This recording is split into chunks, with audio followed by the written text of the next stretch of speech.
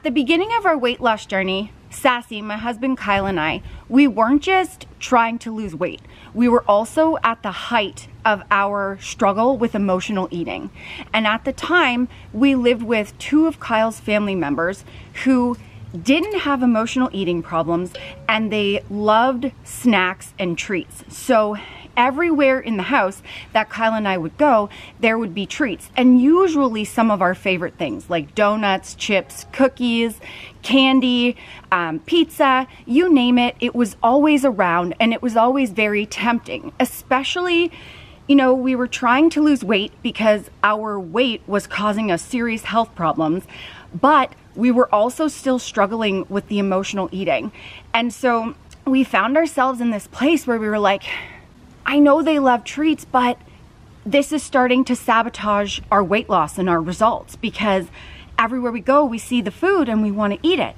And so we were really struggling with that, and we really weren't sure what to do. And at the same time, my mom, who I know now meant well, but anytime I would say, like, I'm really struggling, like, I don't know what to do, I'm having a hard time getting results, she would say, I don't understand. Why can't you just eat less? And at the time, I didn't have the words to explain what I was going through. Now I understand I didn't have control of the food. The food had control of me, but I couldn't say that. So eventually Kyle and I realized, like, maybe my mom is telling the truth. Maybe they really don't understand. No one around us has struggles with emotional eating except for us. What if we say, you know, we're really struggling with this, and can you help us? Like, this is what we need. So we went to the family members that we were living with of Kyle's, and we said, you know, we're really trying to lose weight, but we're struggling with seeing the treats all the time. Is there any way that you guys could put them away? Because maybe out of sight, out of mind would help us. That way, you know, you guys still get to eat the treats, but it might help us stop, you know, from eating them. At least give us time to think about what we're doing.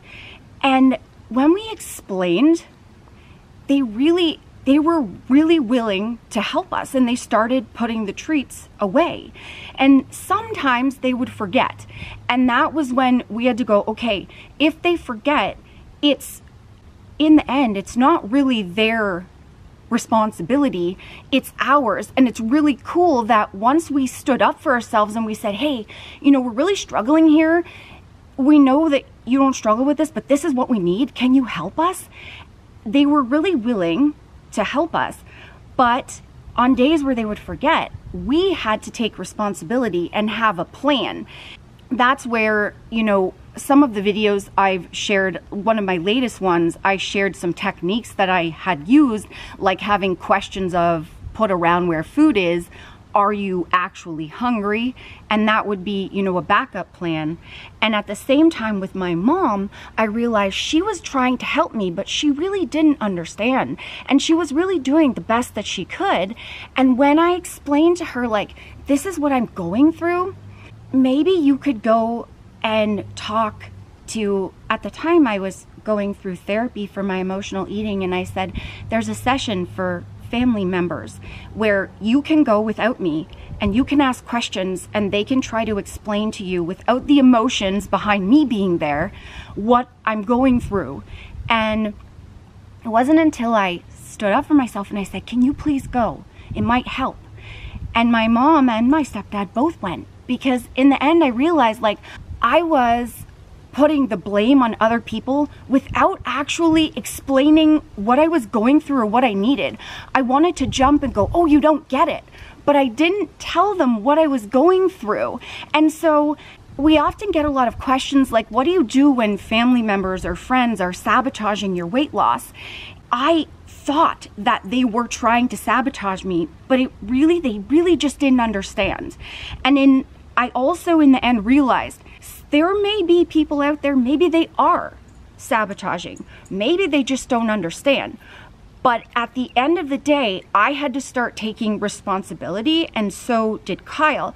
So we would say, this is what we need. But in the end, we knew, like, our weight was causing us serious health problems to the point where both of us knew, one or both of us We might not wake up if we don't change. We were the only ones that could steer our own ship. So we had to start having backup plans, knowing like people are gonna eat treats. There are lots of people, they don't have emotional eating and they don't have problems with weight, but we did. We had both. So we had to be the one to go, you know, I know you want me to have those treats because they are super tasty, or you spent a lot of time making that cake and it looks delicious, but I can't. And at first it was really scary to stand up for ourselves and to go, no, this is what I need. No, I don't want to eat that today. But as we started doing it and taking responsibility and seeing ourselves working through the emotional eating and getting the results with the weight loss, it felt like euphoria, because we were actually doing it. We were going, no, I'm worth it to take responsibility for this and not blame other people now, but take responsibility and go, I can do this. What I started doing was coworkers at my work, pretty much all week, they would bring in treats. I started going, okay, one day a week, I'll allow myself to eat what they bring in. And the rest of the week, I'll have something tasty like protein bars or Smart Pop that I can, you know, eat and enjoy with them, but stay in the calorie deficit so I can get the results. And because I would have something tasty there, I wouldn't feel guilty about not eating treats that I didn't want, and it helped me with the emotional eating as well. And as I started doing that, then I would have backup plans everywhere. Oh, I know I'm going out for dinner with this person. I can now have a plan. I'll choose whatever I want on the menu and, you know, only eat half of it, or I'll make a better choice. I'll get the lowest calorie version. But that was how I worked with it. Or knowing, okay, there's often treats in the house where Kyle and I live. So we would have low calorie versions of treats that we could eat when those treats were there and we wanted to eat them. Then we had the treat and we could still get the results, and we weren't reaching for things that we didn't want. We were starting to take responsibility for it. So in the end, the point of this video is Kyle and I learned we really did have to start saying no and standing up for ourselves. But at the same time, if you're talking to people who don't know you or don't quite understand what you're going through, or you don't have a super close connection with that you feel, you know, like you can open up, they might take it the wrong way when you say no. And it's not to hurt people's feelings. It's that you can acknowledge, like, I see the effort that you put into that. That is so great. And maybe I'll have a little piece, or, you know, I already ate my calories for the day. That looks amazing. Thank you for the offer. But no, I am trying to lose weight and get healthy. And you can say it in a way that, you know, I'm not trying to hurt your feelings, but I do know what I need. I do know what's best for me. And I do need to eat like this today. Or like me and Nicole used to do, like, thank you, we'll take some and freeze it, and we have a treat day set for later in the month or something, and we're going to enjoy it then. Yes, and that is another thing that I would do, and I did start doing that at work with my coworkers. Like, I have a coworker who's an amazing baker, and she always brought treats in, and she said, like, I know you won't eat this, but I feel bad not offering it to you. And so I said, always offer. I'll take it and either freeze it and have it on a treat day, or, you know, Kyle's dad loves treats. So sometimes I'll say, you know what? I'll take mine, but I'll offer it to Kyle's dad because he loves treats. And so, you know, I still take it, and they seem receptive to that. Oh, she does appreciate it. She does want it. It's, you know, my effort is being celebrated. Someone's going to enjoy it. And that's what I do now. And then again, if I know, like at work, there's always treats. So I'll have something that I enjoy, whether it's a diet pop or a protein bar, always on hand, so that I can still enjoy stuff with people and they don't think that I'm like separating myself from them, because there's lots of celebrations with food. I'm Italian. Food is life. And when I started, you know, trying to lose the weight, I know some people did sort of feel sad that I wasn't participating in the celebration anymore. And it's not about that. It was about, you know, my weight was causing me serious health problems, and I needed to get my weight down. And so sometimes I didn't participate in the way that they were hoping. And I learned that that's okay. It's okay that they might not understand, and that's fine, because I know for myself, I wanted to be here and I needed to do what I needed to do. But also, you know, I would participate in another way. I'd bring a lower calorie treat, or I'd take a little piece, like we said earlier, and save it for another day, or try a bite and then, you know, leave it. So at the end of the day, it could be true. People maybe they are sabotaging, but they don't even realize it. So if this is happening to you, try saying, you know, this is what I'm going through. This is what it feels like. I know you might not be meaning to do it or realize it, but you know, maybe you could help me out. This is what I need. And then have your own plan where you drive your own ship and you go, I'm not trying to hurt your feelings, but this is what I need. And lead the way, be the role model, do your thing, mean business for you, and that's what we do. So the friends, I hope this helps you.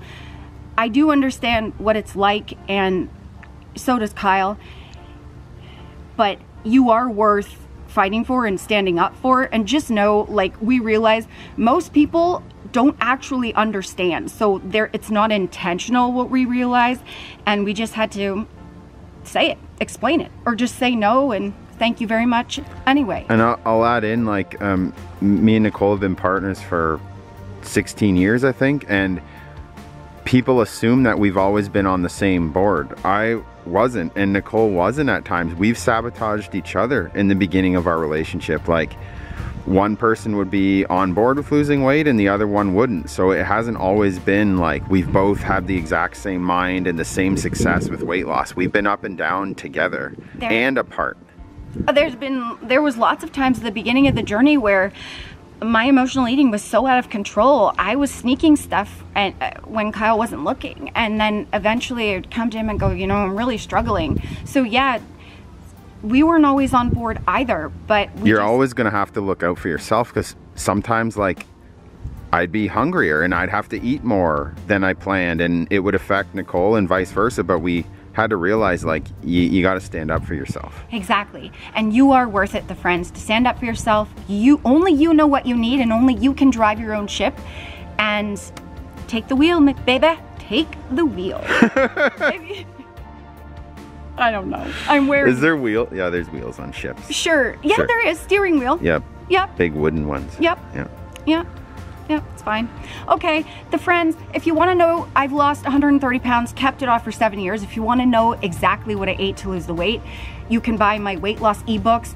Use code Nicole to save yourself 10%. You can also click on the link for HTLT subs, Hudult I call it, and use code Nicole and save yourself 10% off there as well. Don't forget to subscribe and watch more videos to learn how you can love your food and get results and lose weight and just be cool and cute and wear bacon socks. I do have bacon and egg socks, you see. That's how you get a lust for life. Love ya.